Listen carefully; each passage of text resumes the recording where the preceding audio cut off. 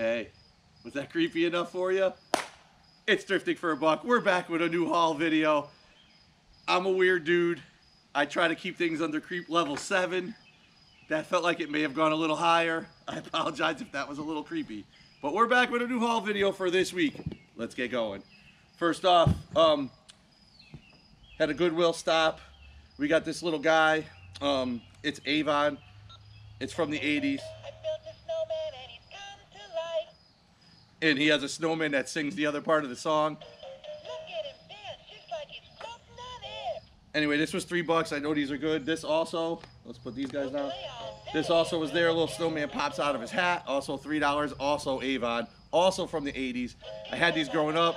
My mom was an Avon manager for her career. Shout out to Carol again. So I know these got good value. It's got to fight his little partner, but we're good for now with them. I went to the trash auction again and got more trash. They had the box of old camera parts. You can see these box camera things, I guess you call them. This is just an Argus case. It was $15. I think I bought them out of boredom. But there was a lot of stuff. I figured I could make a couple bucks if I lot everything up. I got this, I got this. This thing is pretty cool. Hello. This thing is pretty cool. Look at it. It opens up like some sort of flash thing. Pretty cool. I thought that was just neat. I like the little case it's in.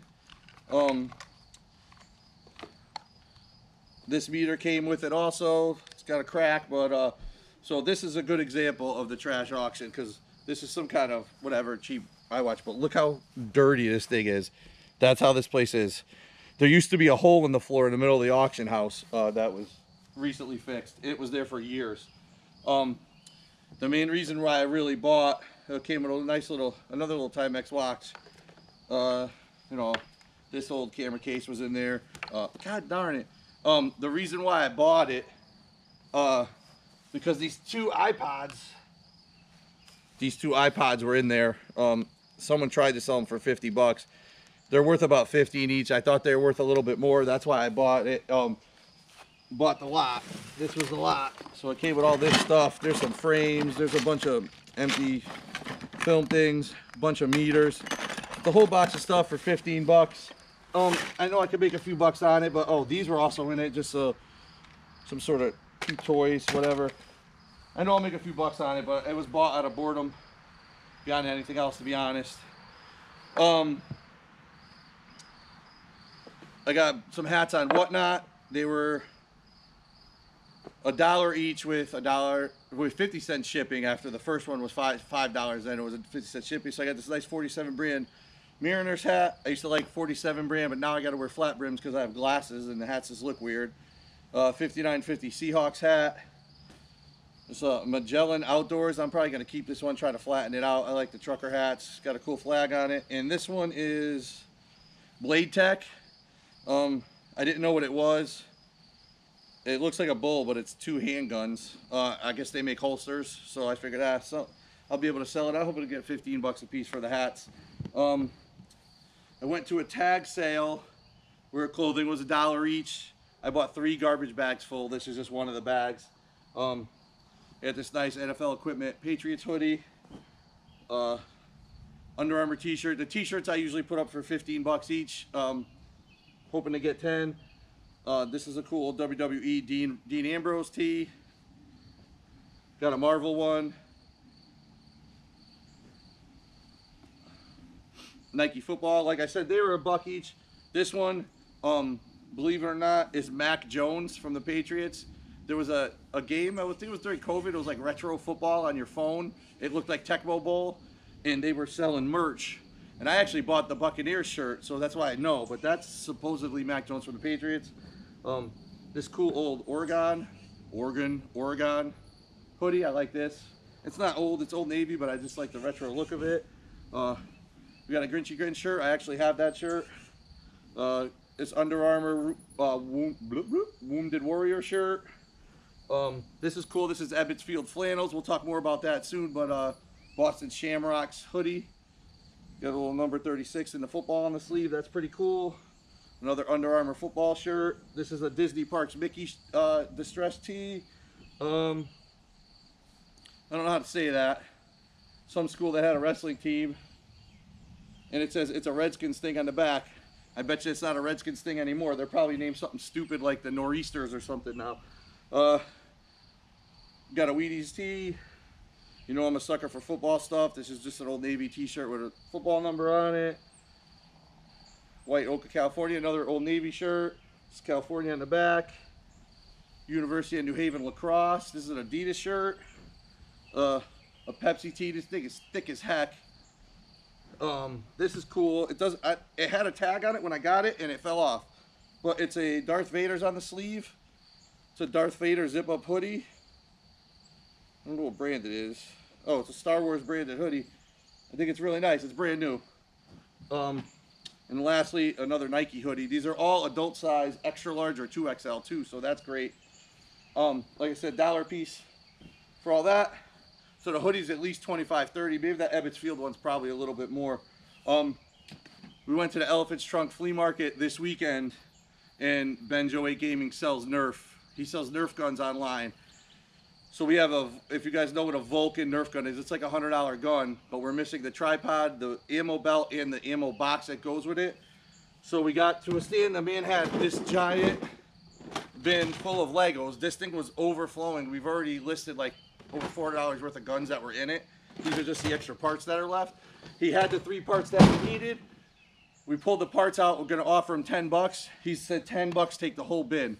So I mean, we're gonna probably make hopefully about $400 or $500 when it's all said and done. We're gonna lot all the rest of this stuff up. Like I said, we had full guns already that we've listed 4 or 5 of them. So we're in good shape there. These pops, I was working in the middle of the night last week on Whatnot. I know I'm gonna talk about Whatnot a lot. It's new, so I love it. New for me. So I always stay in the storage unit estate sale section, because there is a pop section where the pops sell for more than double in that section. But this estate sale guy had about 70 pops he was selling, and there was 9 people in the auction, and it was just me and another guy that were buying them. I bought 19 pops. They all started at $5. The first one I paid $5 shipping, so one of these I paid $10 for, and it was a $1.50 shipping on the rest of them. So the rest of them were $6.50 each. I only bought the ones that sell for at least $15. I didn't even take the name tags off them, but we got some. This is a Marvel Scarlet Witch. I don't know who that is. I don't really know Mulyan. Is that Disney? I don't know. I don't know about it. Bruce Banner Hulk. This one's actually, it's got some box damage, but CJ Parker from Baywatch. This one goes for like 25, 35 bucks. So that was cool. I got a lot of these military ones. I got a Marine. Wild Thing, Ricky Vaughn. I'm keeping this one. I probably paid what it's worth. There's a Chase version where he has the glasses on that's worth like over 100 bucks, but I'll keep it. Major League was awesome. Got another Navy sailor here. 40-year-old virgin. I always call him Michael Scott. Steve Carell, which is pretty cool. On the back, it shows the other ones, and there's one where he has his chest waxed. That's just awesome. Another soldier here. We got Hermione Granger. I like the Harry Potter ones. I'll probably keep Hermione. And the other ones. Fast Times at Ridgemount High. Heard it's a good movie. I'm old. It was, you know, I was little or not born when it came out, but I never seen it. But everyone says it's good. Another military one. Walking Dead. I was in Walking Dead for like a year. Had to get out. It was just crazy. Newman from Seinfeld. But keeping this one. It's funny because Newman from Seinfeld's going to come up in another buy I did. We'll talk about in a minute. Captain Marvel. Dragon Ball Z, know nothing about them. Fleur Delacour. That was their name. That was a good movie for Harry Potter. Here's a Harry Potter. Dang it. Got that one. And the last one that was holding stuff up is from Star Trek. This may have been a mistake. I'm not sure, but I got that. Like I said, they all sell for at least 16, 15, 16 each, plus shipping. So I picked them all up. And what I have left here was actually 2 different buys, also on Whatnot. I believe their name was Locker Blocker was their thing. They buy out storage units. So one of the storage units they bought out was full of props from a movie. I think they're in Texas. It's called 11 Mighty Orphans. I think it came out during COVID. Got big stars like McConaughey, Wilson, Sheen, Duvall. You know, it's Rooster McConaughey, not Matthew, but whatever. And it's Luke Wilson, not Owen, but whatever. Not Charlie Sheen, Martin Sheen. So I guess, I don't know, they were Mighty Orphans, and it was set like back in the early times, and they formed a football team. So you know I was all in on it. So these were the props from the actual movie. The people that sold it actually set COAs with their information on it, saying that they found these props from a movie. But if I'm going to show you here in a minute, I won this whole orphan outfit in a free giveaway. This is what I guess the orphans were wearing, but they're marked. Like, the character's name is Crazy. His name's in everything that's here. We got this little orphan shirt. It stinks. This orphan t-shirt has his name in it, Crazy.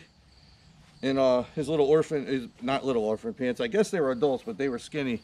See, it's got all the markings from the character. And the reason why I said Newman from Seinfeld's gonna come up again, Wayne Knight is also in this movie. I guess he was the evil guy that ran the orphanage. And they were selling his clothes, like his suit that he wore, sold for like 150 bucks. Weird. Yeah, so like I said, that was a free giveaway. I bought a bunch of the football jerseys from the movie, and they're still dirty from filming and all that. And they're all, like, again, they're all Ebbetsfield flannels. And if you guys know that brand, like, these shirts are like $100, $150 used to buy their jerseys. So, and they had dozens of these jerseys that they were selling, and none of them have hit the online market yet. So I'm curious to see what they're going to be selling for. They said every jersey that they sold, this was like the orphan's jersey, they had 2 of each. So like this is the orphan's uniform. Like, you know, at the end of the movie, you know, of course they started winning, they got better jerseys, and this is what they ended up wearing. Like I said, they're all Ebbetsfield flannels. They're all marked with which actor wore them. This is number 7 here, and I got these are the other teams that, like, they played jerseys. I got this one. It kind of reminded me of an old Bear Walter Payton jersey, but it's actually black. You know, like this one, cool with the stripes. These are like heavy. They're like sweater material. And there's a couple more out here. You know, this is number 55. Oh, great. Trash auction thing broke. 38 here. Stripes are cool. They look old. So I got a bunch of them. I got like 6 jerseys. Also from there, I got these pennants. You know, these are from the opposing high schools. You know, again, they were just props from the movie. This is Polytechnic somebody. This stuff kind of smells a little moldy. This one's great. The Burrows. Love that one. Stevensville or Stephansville, perhaps. And the Amarillo Sandies. Pretty cool.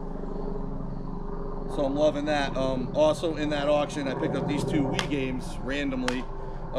Kirby's Return to Dreamland, Kirby's Epic Yarn. I think I paid 30 bucks for the 2 of these, but both of them sell for 35 plus. They're both complete, no scratches. So that'll be a good flip. Oh, also from the movie, this is a referee's uniform, and I have this sock somewhere. I just didn't have the pants. This is what the referees were wearing back then. Again, this is a prop from the movie. The guy's name's in it. Azar. So it's pretty cool. It comes with the hat. So this, my guy was sweating during filming because it's gross in there. But it's a cool, like, page boy kind of hat. And it's weird. And, you know, it comes with like long black socks, and they wore like the puffy trousers that I'm going to try to find up here to complete the set. But I got this for 10 bucks. Like, this whole thing, I love it. The jerseys I didn't pay over 30 for any of them. I think they were all around 25 a piece.